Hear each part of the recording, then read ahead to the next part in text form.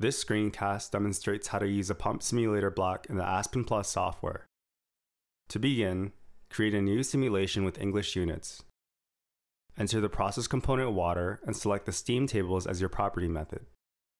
Run the property analysis, then go to the simulation environment. Under the Pressure Changers tab, create a pump. Connect the inlet and outlet streams and label everything appropriately. Click the blue next arrow to enter information about the feed stream. Specify the temperature as 100 degrees Fahrenheit and the pressure as 80 psi. Enter the mass flow rate of water as 10,000 kilograms per hour. Next, enter information about the pump. We will use a performance curve to determine the discharge conditions. Enter the pump and driver efficiencies at 60 and 90% respectively. Click on the blue next arrow to enter information about the pump performance.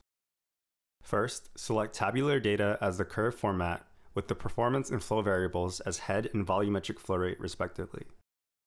We will input a single curve at the operating speed. Click on the blue next arrow to enter the curve data. The data we have is head in units of meters and flow in units of cubic meters per hour. In the data table, enter 40, 250, 300, and 400 meters. Enter corresponding flow rates of 20, 10, 5, and 3 meters cubed per hour. You are now ready to run the simulation. Once the solution converges, click on the results under the pump block to see the brake power and the net positive suction head. Now, instead of having pump efficiency as a constant value, we will create an efficiency curve that varies as a function of flow rate. Purge the results and go back to the setup folder on the menu tree. Delete the pump and driver efficiencies from previously. Go to the Performance Curve folder and click on the Efficiencies tab. Change the flow rate to cubic meters per hour and enter the efficiencies of 60, 62, 61, and 60% corresponding to 20, 10, 5, and 3 cubic meters per hour.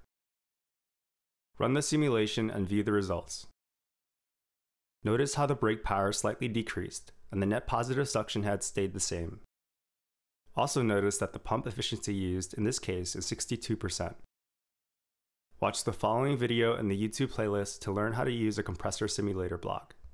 For more Aspen Plus tutorials, visit the Cornell CBE YouTube channel.